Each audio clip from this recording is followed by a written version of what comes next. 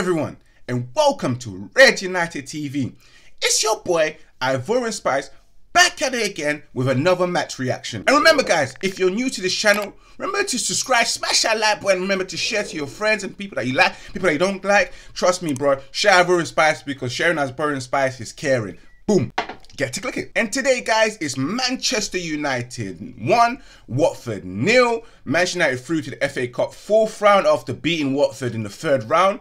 1-0, a narrow win for us today guys. Pretty much nothing to talk about in this match. Pretty much a plain Jane match, you know, because at the end of the day, Scott McMayo, plain Jane scored. So today was a plain Jane match with nothing to talk about. No body, no upper body, just the face we can talk about, because 1-0 was just looking pretty today for us. You get me? Just like when you have a plain Jane, all she has is a pretty face, but no back, no tits, just nothing, just plain Jane. So yes guys, we are through. I'm pleased with that. Moving on to the 4th round of the FA Cup.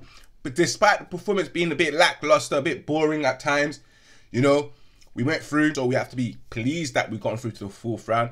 Let's just wait until what was it, Monday, to see who will be playing for the 4th round. I'm probably thinking that we'll probably play another, probably like a lower league team, just below the Premier League. It will be good for us. And then again, I remember Manchester United always drawing Premier League teams in the FA Cup until we get to the finals. So I remember those times, those Sir Alex Ferguson times when, you know, when the system was against us, you know, the system was rigged, you know. They wanted us to fail. No one wanted us to pass and succeed, you know. But they will always throw a Premier League side. It always starts with Aston Villa, blah, blah, blah. Next round we get like Fulham. Then we get like Everton. It gets even peak in the next round. But I'm hoping that we draw a lower team, you know. It's about time we get what we deserve. But let's get straight into that match, guys. Of course, the first early minutes of that match, Scott McSauce, my guy, Captain McMayo, scored today.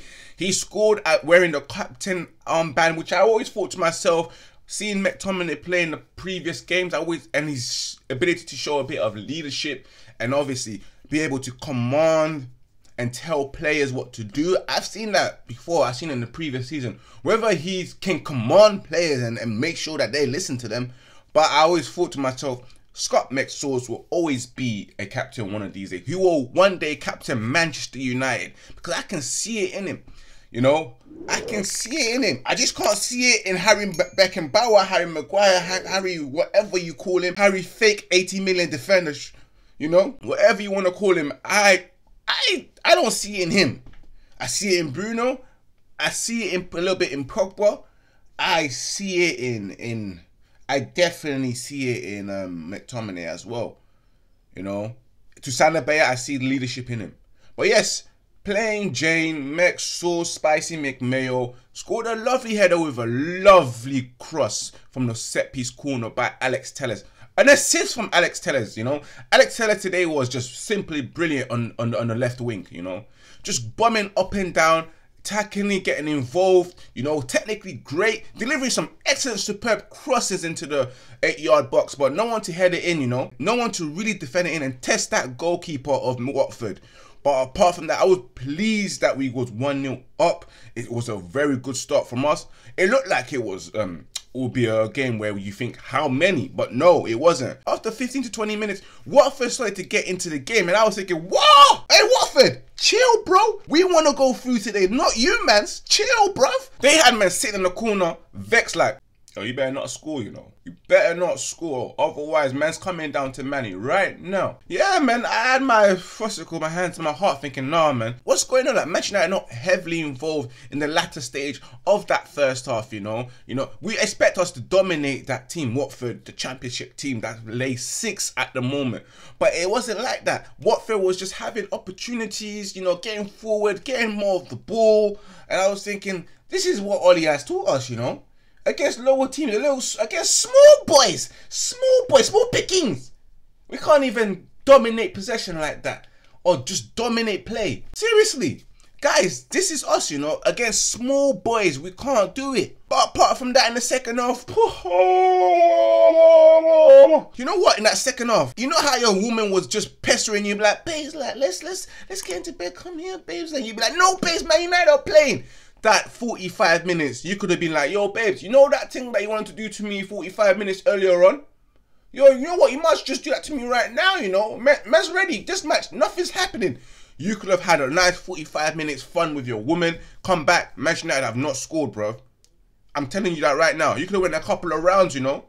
Some of us, man, them are like the 45 minutes. That's one round for us, bro. But some of you, man, them can do 2 rounds in that 45 minutes because obviously, you know, you come out quick, innit? But yeah, man. Except for that, that second half was just fully dead, man. I'm telling you, man. I sat there thinking, jeez, really? What? No more goals? What? You just shut down? Like, I'm not supposed to enjoy this? But yeah, again, full time. Manchester United going through 1-0. You know, we move, guys. United holics, we move, you know, at the end of the day. We move to the next round. You know, all you wanted was to win anyway, to go through to the next round because, of course, another opportunity to win a trophy. Whether Wally can do this, sorry, I meant Ollie.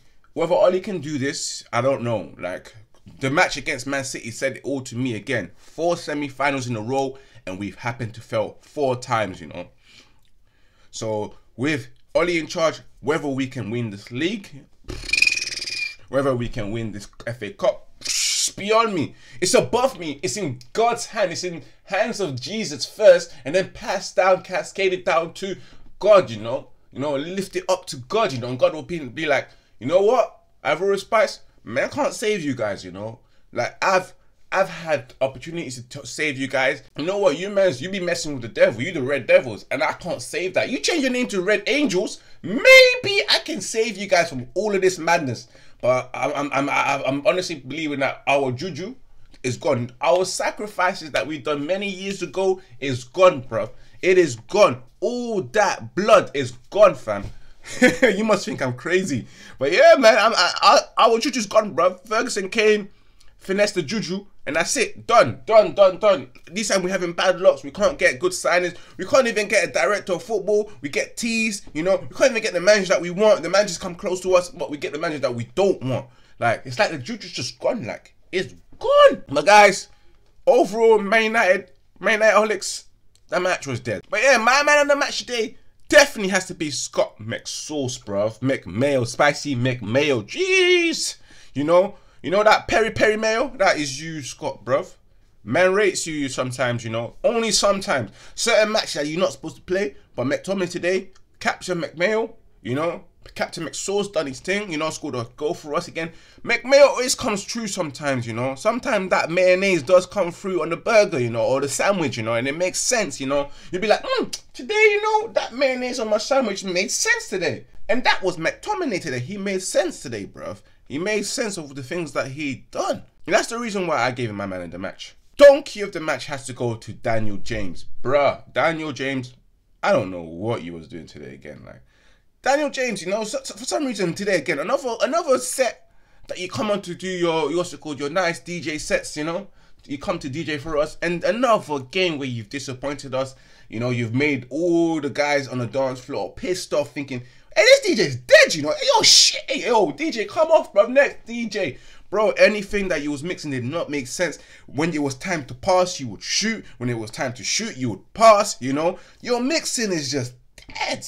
Like, there's only a few times I've enjoyed the Daniel James mixing, but apart from that, today, what he was doing with his feet, whatever he was trying to mix did not make any sense. You know, the cables got disconnected. I don't know. Sometimes when Daniel James mixes, you know, when it comes out the speaker, you can hear all that disgusting sound effects from the speakers, knowing that, oh, there's something wrong. There's a technical fault, technical difficulty right now. James, you went through a technical difficulty today, bro. You definitely went through a lot of those today. And a lot of games, I'm wondering, we let Angel Gomez go for this guy. We said, whose decision? Ryan Giggs? Ryan Giggs should not allow us to actually, you know, make recommendations for signings. This guy slept with his brother's wife. His decision making is poor. From the time you sleep with your brother's wife, yeah, you're making wrong decisions in life, you know, and you should not be selecting players or recommending players for Manchester United. Daniel James is dead. Is dead, bro. I can't believe certain youngsters, when they first saw Daniel James, they used to tell me that he's sick. You're sick. You are sick. Just because of YouTube clips, you're sick, fam. Manchester United holics, we move in silence as always, guys. You know, Tuesday, We just play our match. Hopefully we can beat Burnley, you know, and be top of the table by the time we play Liverpool, you know. You get me? Like, just like as 12th man says, you know, 21 and 21, 21 and 21. But I'm not going to get myself carried away. Trust me, I'm not going to get myself carried away, guys, you know. I'm definitely not going to get myself carried away. But yeah, guys, it's been lovely. It's been special, you know. This has been your match reaction from Ivorian Spice, as always, you know. Always spicy as always, guys. But obviously, guys, remember, next week again, of course, match reaction for Tuesday against Burnley. Remember to catch that. Obviously, the catch-up next show's coming out probably on a Wednesday night or Thursday morning. You don't know. As always. Now remember, guys, remember to follow the socials as well. Remember to follow me on Ivorian_Spice, you know, for my personal. And remember to follow the official Instagram account of Red United TV, which is Red United TV 1, baby. And remember Ivorian_Spice for that Twitter, baby. And as always, remember, guys, remember to like, comment, subscribe, and share it to everyone, guys. Remember that, and remember to keep it united. Remember to keep it Red United. Ivorian Spice is out.